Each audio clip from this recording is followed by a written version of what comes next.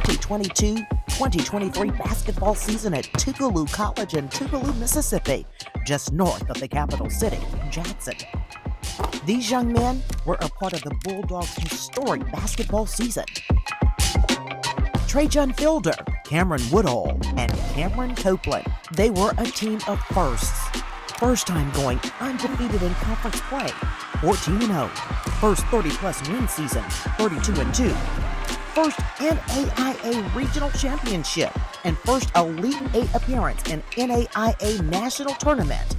All done with a first-time head coach, each with a unique story to tell.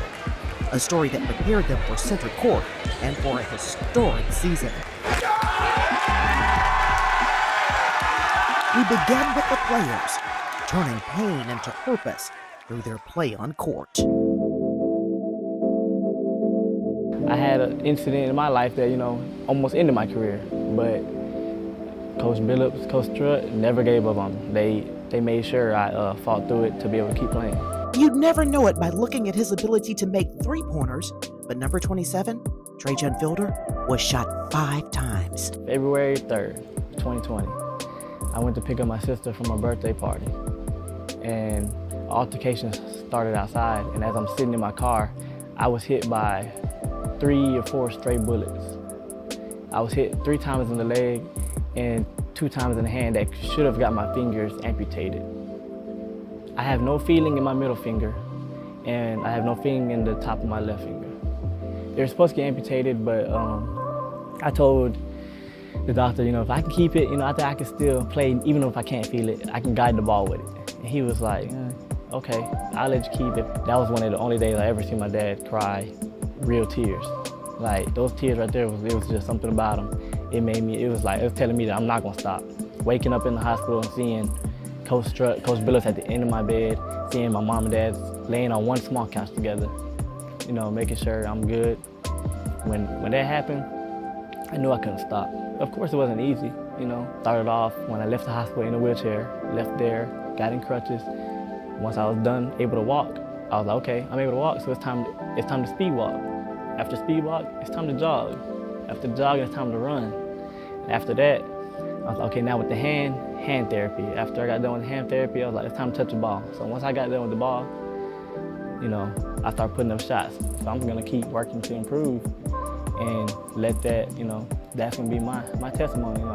Had one big, block in the road, got that out of the way, and now I'm back on the court, and 2 championships later, I feel great. Cameron Woodall, or Big Cam as his coaches call him, lost a family member, a brother, affectionately known as number 5. I don't show it all the time, but when I get by myself, then it'll hit me every now and then. I wear a necklace for him, as a matter of fact, and I got it on right now. Can I see it? Number 5. Number 5. That's mine. And what's the 5? That was his number in high school. And he played? He played at Tier High School, and he got on the wrong track. But before he got killed, he was actually finna come here. He was hanging with the wrong crowd. And I had got that call about 2 o'clock in the morning. What did you do when you got the call? Just broke down. Broke down and went and sat by myself for a whole 24 hours. I actually came and sat right there in that corner and cried. I thought about what he'll want.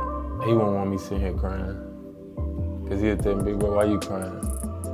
And he'd be like, you can't beat me on the court. And then I think about it, act like I'm playing him one-on-one. I think about him every day. Lil Cam, or Cameron Copeland, knows all too well about second chances. Coming from Montevallo in Alabama, that was my sophomore year. I sat out 2 years. I kind of gave up on basketball. It was my first time actually coming into conflict with the coach and the court, and then being away from home. So I was in Alabama. I was still young. I wasn't matured all the way yet. And I was more so I didn't know what to do. I was stressed every day. And I just gave up, went to Atlanta. I got a job, got an apartment, got a car, and I was just living. And when I got a second chance, I was already thrown in the real world. And so I knew I didn't want that life anymore. like working at a factory, working at Amazon, working at CarMax. So when I come in the gym, I always remember that. So I go hard for that reason. Somebody seen me in Atlanta and they seen me at a local gym and they said, come try out. I text my mom immediately. I was shocked. I started crying. I got a second chance and I was just like, I was grateful. He gave me a second chance, him and Coach Stretch. Plus, Copeland lost someone dear to him. I lost my best friend in 2017 in a car accident. So I kind of play for him every game. What was his name? Amari. Yeah. So every game you think about it? Every game. Their coaches are no strangers to pain either, in the form of criticism or doubt, especially assistant coach Thomas Billups. People say I'm too hard on them, they can't play for me, but the one that did play for me, they probably got good jobs right now. They overseas, or most of them in the pros. It was a big part of why I'm able to play and shoot like I am today, and also take tough coaching, because my dad was a tough coach himself. He was tough on me, so taking the coaching from Coach Billups, Coach Stretch, Coach Neal is easy. I want to see our black kids do well. And I always tell people when I see black coaches coaching in high school or in college or in the pros, I'm always for them. After he yells at you, he's gonna tell you like, I care about you. And you can't be mad at him after he says that. Like sometimes I be trying to hide my laugh or my smile, but it just breaks and I can't. I'm making sure that they graduate, make sure they go to class, and make sure that it's okay with books and things like that. It fires you up sometimes, but sometimes it will get on your skin, but most time it get me to where I pick up the speed. When you let the kids know that you'll do anything for them, they'll leave everything on the floor for you. They won't stop. They won't ever quit playing for you. I actually look at myself and say to myself, you're supposed to do that in the first place. They just like my son. I didn't treat my son no different. He played for me 4 years, and my daughter played volleyball for me for 2 years. I didn't treat them no different. He gonna give me the stare down. He know I don't like it. I just put my head down, act like I don't see it, and mumble under my jersey. Head coach Eric Struthers. I think Billups is a more old school coach, and I'm a more new school kind of coach. I'm more relaxed. They just want the best for you, and that's what I love about them. When I let them get away with lit things and not talk to them about it, and I'm quiet, but I'm really tough on them. But I give them a lot of love. You know what I'm saying? He shows that he cares, so I like that a lot. I never had that before in a coach. After he yell at you, right afterwards he come to you after practice. He'll tell you. All of this tough love and discipline comes under the helm of former Tougaloo basketball player and current Tougaloo athletics director, Keith Barnes. I'm an alumna of Tougaloo. We had some very fun years here. But Barnes says he understands discipline and Coach Struthers and Billups' strictness. He says Tougaloo has always taught its students and players to be tough and stand up for what's right, citing the Tougaloo Nine, a group of African-American students who led and staged sit-ins in segregated public institutions in Mississippi back in the early 60s. Having heard about and witnessed some of that, those civil rights marches and protests and so on and so forth, it was ingrained in us from very early on that we needed to stand for what was right. We needed to be a voice for those who could not speak. And we needed to assist wherever we could to be proponents of justice. So, it was just ingrained. We had no option but to fall in the footsteps of some of the greats. The win is not always the ultimate, but competing is. What makes each of these men unique? A winner's mindset. We wanted to see where this championship mentality came from, so we traveled to the coach's hometown, Vicksburg, Mississippi.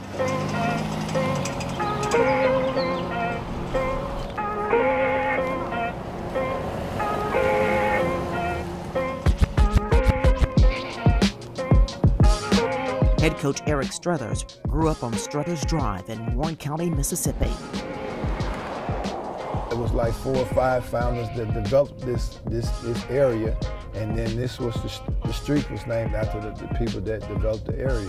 It's Struthers Drive, which is one of the founders was Percy Struthers. He didn't grow up playing basketball. Donnie Brown, back then I was kind of like a nerd, and he taught me how to play the game of chess. And I played the game of chess a lot, and I learned a lot. And he really got me into the sports, but he got me into playing golf. And we used to play golf in his backyard. This is this house right here, where he grew up with, Donnie Brown. He used to have a sand pit, and we used to hit golf balls. And I think I was around the 5th, 6th, and 7th grade, and I was really learning how to play golf. So he was really one of the guys that got me into playing basketball, playing football. And they always said, and he was a year or 2 ahead of me, so you always looked up to the older guys in your neighborhood. And he really brought out the competitive drive in me, because after that, you know, I just competed in every aspect of whatever I did. Including playing on the gridiron. Yes, Struthers played football in high school.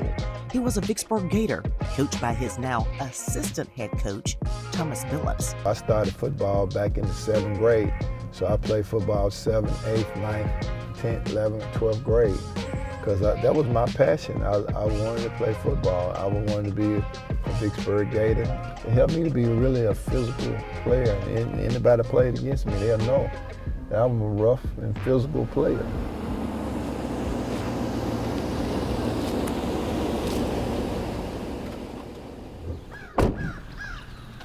This is my family, my mother, my sister, my father, my son, and my daughter. Just a family portrait, and my mom liked to do family portraits. My mother was a school teacher, and her friends, they really pushed me academically and then athletically. And then I really had a really powerful church that stood behind me, Jackson Street Baptist Church. My father, he went to war and he fought for our country, and then he told me when he came back, you know, he got put off the bus. When he was coming back to come back home, they put him off the bus. But actually, he joined the Army at 16, you know, when you're supposed to be at 18.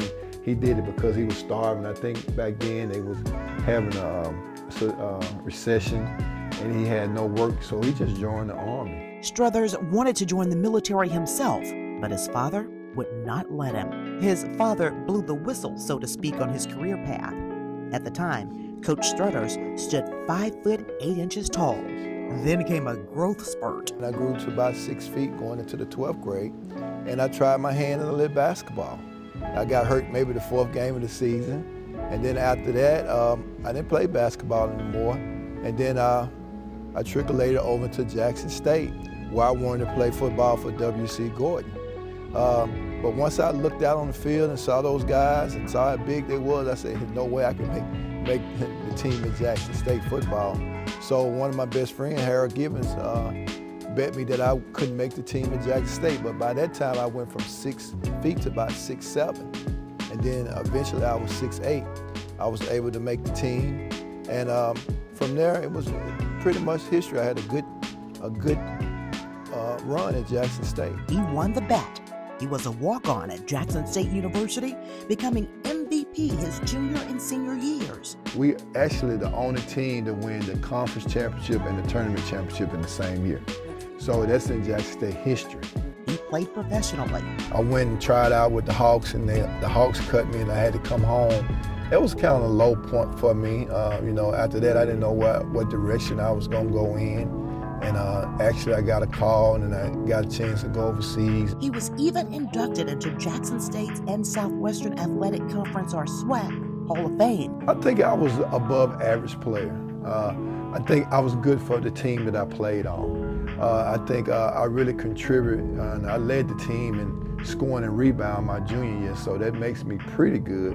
And then by my senior year, I led the team in rebound, and I was second on the team in scoring. Each milestone coming with grit and grind. He was an assistant coach for more than 20 years, overlooked for head coaching positions at his alma mater and Mississippi Valley State University. I've been passed over a couple times, but one thing that I do know, timing is everything. And I think that God put me in the right space at the right time. And I always tell everybody, God is never early and he's never late. So he's always on time.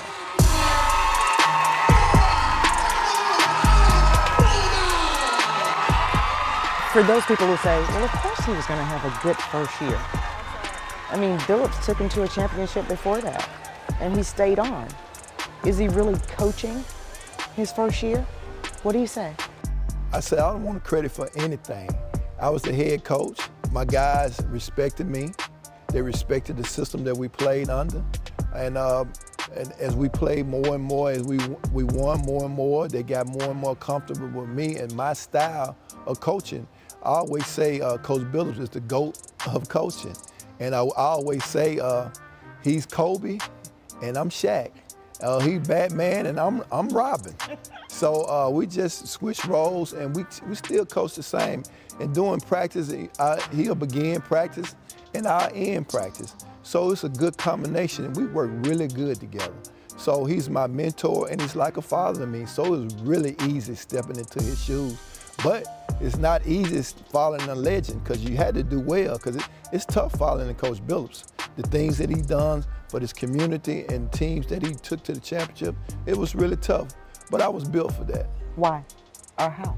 How? Because where I came from Vicksburg, Mississippi. We worked hard there. Struthers kept working hard and striving for greatness, which led him to Tougaloo College, a private historically black college and university with notable graduates such as Congressman Bonnie Thompson, Reuben Anderson, the first black judge to sit on the Mississippi Supreme Court, Aaron Shirley, founder of Jackson Medical Mall and recipient of MacArthur Award, and Joan Mulholland, civil rights activist and first white student. Lawrence, with a history-making mindset himself. I was the first African-American principal at St. Joseph Catholic High School in Madison. That was the history-making mark for me. And I'll tell you, the journey was interesting. And if you told me I would have journeyed through that or matriculated through that particular situation like I did, I would have, when I started, I would have told you no. But it happened, and I thank God for it. That strength from the ancestors plays a tremendous role in the tenacity the team displays on the court. Coach Struthers enacting what he calls a recipe to win. W, workouts, working the body, mind, and spirit. I, intelligence. N, kneeling. We preach a lot about balance, and you got to have balance in life to be successful. So the balance we had, we go to church as a team, we pray as a team. You notice we pray before and after the game, and we try to include the teams that we play to pray with us. All right, and we instill study hall. Academics is first with us, so we try to combine both of them together to get a good result. We do community service around the cities into the elementary schools, and then the last thing we do basketball. So we get a balance so we don't give too much of anything. So the kids really like the balance that we have this year. That balance also included community action. Coach Struthers and his team holding a voter registration drive for students, a mindset that leads to open doors and victories. That was the first time actually going to Kansas and the Sweet 16. We told each other we got each other back no matter what. Refs, coaches, team, stand. And we made it to the Elite Eight. To me, I feel like we played our hearts out. It was a good feeling going into New Orleans. That first game was wild. We won, and we won by double digits. But it felt good to see everybody smiling, Coach Billups smiling, because you know he don't smile. And he always on us. Coach Strutt got to go in serious mode again. Hey, curfew at this time, this and this, don't come out. All the work come from Coach Strutt, Coach Billups, Coach Neal. Man, they had us in here early morning. You'll never know what it's like to run 7 teams at 5 o'clock, 6 o'clock in the morning. When you're running suicides and everything, keeping us conditioned to do what we want to do on the court. And that's run. We were a fast-paced team. And teams would be tired trying to keep up with us because that's what we did. And thanks to the coaches, we were used to it. Coach Strutt, his mindset was set on national championship. Conference championship didn't seem like it would be nothing to win for him. And I joke with him all the time about when we won the conference championship and tears ran from his face, I always tell him, I said, That might have been the ugliest face I seen cry, but I'm glad I got tears out of you because he worked hard to get us there. He told us we would win. He told us automatically conference championship would be us. Like, there was no doubt that we would win that. And he had his mindset on the national championship. While Coach Struthers gives God the credit for his success, he says his head coaching opportunity would not have been made possible without this man, Coach Billups. I say, you know, this guy, he really should have had a head coaching job before now. But when he came to my school, and after he did all this for me, worked my kids, I didn't never have to do as much as I did before when I first got him. I knew he could do the job, and somewhere down the line, wherever he put jobs in, I think they make the biggest mistake in their life for not hiring him. The one that want to win, the one that's in it just for the money and not for helping the kids, it's okay with him. But it's pressure on the coach that want to win, that want to see his kids do good and want his kid to graduate. It's called teamwork, something the players say they'll carry with them throughout their professional and personal lives. I don't miss a day of workouts. So I feel like every day I go work on something. If it's ball handling, dribbling, rebound, posts, no matter what. You can keep getting better and better, and you can see your progress. There's something about that development stage that I like. Like if I go in the gym at 5 in the morning and then we have practice, I can see my progress. And then after that, I go work out by myself again, and then the next day it's like double. So I can see my game going higher and higher. Starting off young, when you come into college, you don't think putting in the work is, that big of a deal. But when you want to play and you want to get as far as we did, the work, you have to. So the biggest thing was just missing the guys, a lot of the young ones. It's their turn now, they have to step up. But I'll be here to support. What's next for this historic team?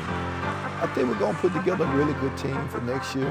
We got some good players, and our system is already in, so it ain't like they got to learn a new system. So I think if we start off good, we'll finish strong.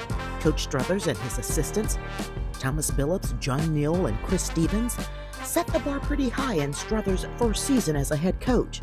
Struthers says it was all done with discipline. What do you define as discipline? Well, discipline, and I talk about, it goes back to character. What is your character when nobody's watching? What would you do? You're gonna get in the bed in curfew, you're gonna go to study hall, you're gonna go into the weight room, and you're gonna do your amount of reps. So that I base discipline on character. And so, our story ends how it began, with hope and discipline. I see us being national champions at least 2 of the next 5 years. It's something that has never been done. But you have to know the guy that is leading those young men. He has the character of this young man, and I'm talking Coach Struthers. His character is bar none. Good guy, good guy. First year, my junior year, we bumped heads a little bit, but I expect that sometimes with a new player, new coach, but he taught me a lot. I had to grow up last year. I was kind of childish, coming in from Atlanta, living by myself and my cousin. I was doing my own thing, but I realized he put that structure back in my life. He's the best. He knows how to communicate with the guys. He knows how to get what he needs to get out of them to make them better. So it was inevitable that they make the run or did what they did this year. The one thing that I would really like for these young men to take from this experience is it's only once in a lifetime that you get a chance to do what they've done. I want to keep on winning until I leave and retire. And then when I retire, if my health still good, I'm still gonna work with kids. I tell my guys, and we are a big family, so anytime you play under me, you work under me, you are part of my family. And Family, I think if family come together, you can be stronger than anything. I tell my players, I can't treat all y'all the same, but I can be fair. And they respected that, and we won with that.